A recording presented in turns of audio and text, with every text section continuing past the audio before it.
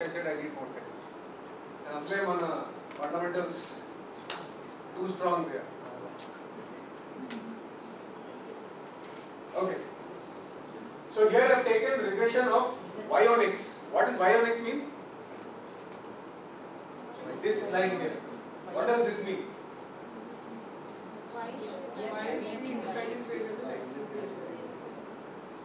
Ulta. X is the independent variable, y is the dependent variable. Y is dependent on value of x.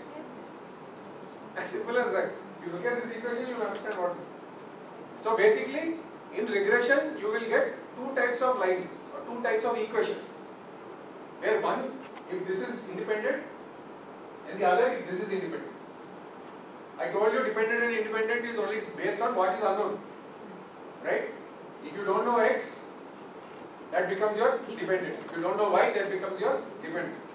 And if you calculate that, you will get two lines. Right? It's not the case with correlation. In correlation, whether I find out correlation of x to y or y to x, both are same. Yeah? Why? Because that is a relative measure. Has no units. We remember that, right? But this is not a relative measure, this is an absolute measure. It has units. Or rather, units matter. It changes the units change the value. Okay? Absolute. Sorry? Absolute. Absolute. You get a absolute number which has units. Not exact. Not exact. Not exact. Because it is not exact because this is actually epsilon. Right? It is actually epsilon and just written here. That is called the error term. Okay? So here we are finding out error term on the total equation level, not individual observations level. We have certain observations, right, based on which we calculate. We are not finding out the error for individual observations. We are finding out the error term for the total equation. Just keep this in mind. We'll talk about this probably when we come to structural equation model. Okay, that's why I'm mentioning this again, because you need to understand this. And that is actually the difference between structural equation modeling and regression. In regression, you do not take in error terms with observation. You take only error terms on the whole. In structural equation modeling, for every observation there will be an error. Right? So, if I tell you what is the height of this, everybody will give some observations. There will be some error in that. If I do a regression on that, it will give me spurious results. But if I do a structural equation modeling on that, it will give me correct. Why? Because it takes into account the error on the observational level, not the total equation. Yeah? Let's look at what each of these terms are. Dependent variable, this we already talked about. X should be the independent variable. Here, A is the intercept of the line. So when I talked about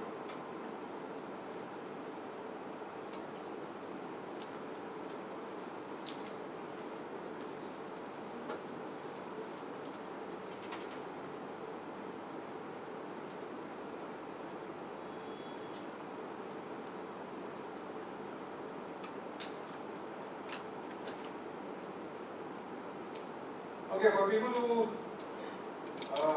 are already exposed to regression,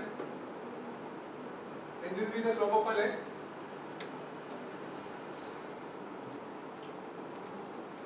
Yes? No? If yes, why? If no, why? It's possible if both constant is 0 and Then that is not regression. It is not regression. There always has to be an intercept.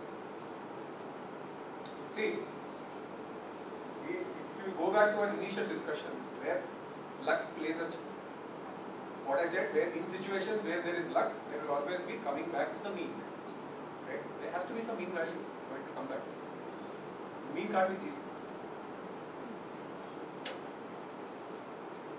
So when they say success is equivalent to talent plus luck, you heard this, right? Success is equal to talent plus luck. Should have some talent. Talent will happen. Without talent, nothing will happen. Okay, it's like, I think for cricket fans, you would hear, form is temporary, class is permanent. What is class? A. this. This will be the thing. This is your A. Right? Form is temporary. Class is permanent. So this is class. So no matter what your form is, it can't go below this. Form is temporary. It can either increase or decrease. Success is equal to talent plus luck. Luck can increase, decrease. Talent is. Yeah. So don't look at statistics as in silos. Right? Statistics is our everyday life. Okay? Statistics, first of all, it cuts across all disciplines, and it also is part of our life. We unknowingly use statistics in all of our life. Right? So, okay. So this is the line. So A is the intercept of this line. Yeah, B is called the slope of the line. And this is the equation also.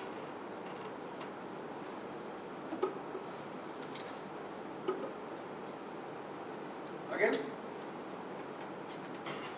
So now you have all observations like this.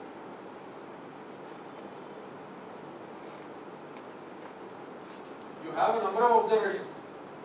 For if this is y on x, it should be here. Y will be here. Yeah. If you remember, first class, independent is taken on the x-axis, dependent is taken on the y-axis. Right? So I will first take a scatter plot of the data that I have. I will get this scatter plot. By using this equation, I will try to find the line of best fit.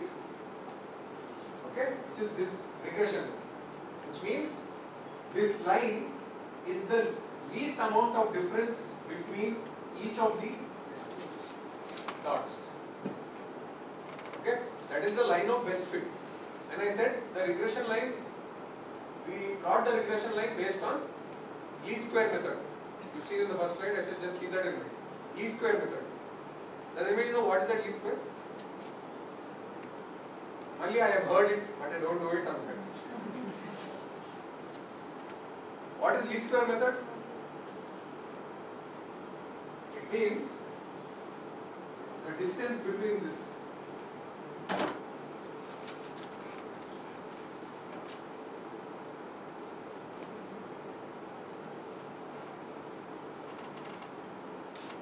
The distance between this is the least, which is calculated to be r square. R is nothing but correlation. Right? This value is the least with this line for each of these plots. That is the line of best fit based on least square method. That's what it means. Okay?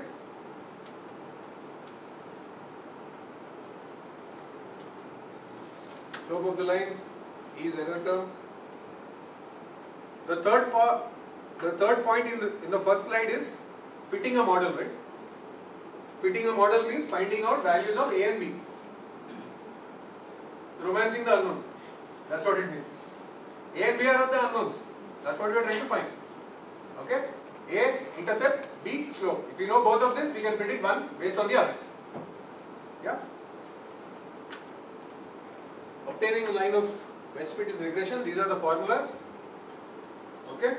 Just have a look at them. You don't have to mug up these formulas. We anyway use them in solving using Excel. Okay? And one thing to remember, statistics is not about remembering formulae. I think this is what is taught to most of us, including myself, that statistics is about formulae. It is not about formula, like I told you in the first class, it's about logic. It's not about formula. Right? So far, any doubts so far? We have gone through most of the theoretical foundations of regression till here. Right? We talked about what regression actually means, where can you use regression, what regression can do. Yeah? We've also talked about how to plot the regression line and what are the parameters within that. This is what we've talked so far. Clear? This is something that I just now drew. Right there. These are my plots. This is my A-intercept. This is my line of best fit. This is the distance between each of the plot and the regression line, which is called residue, not E. Residue. E is the error for the total equation, not for individual observations. Clear? Okay? So E will come here. For simplicity, I have taken it out. Okay? So this distance is called residual. Residual is actual value minus calculated value. This is the actual value, this is the calculated value. Right? Is the concept of regression clear? What are we trying to do here? Is it clear? Or is there anybody? They're like, okay, fine, I've understood what you said, but I don't know what regression is. No, it can be the case. Is there anybody who is ambiguous about what actually regression can do? What actually, why are we using regression? Okay. Basically, in correlation, we try to find out relationship between two variables. Right? But now by knowing both of them are related, what should I do? I need to find out, I need to be able to calculate one based on the other. Right? And that's why I am doing regression. For only predictive value I am doing regression. To just find out a relationship between both the variables, I am doing correlation. Yeah? It's another thing that you can only find out one on the other only if their correlation exists.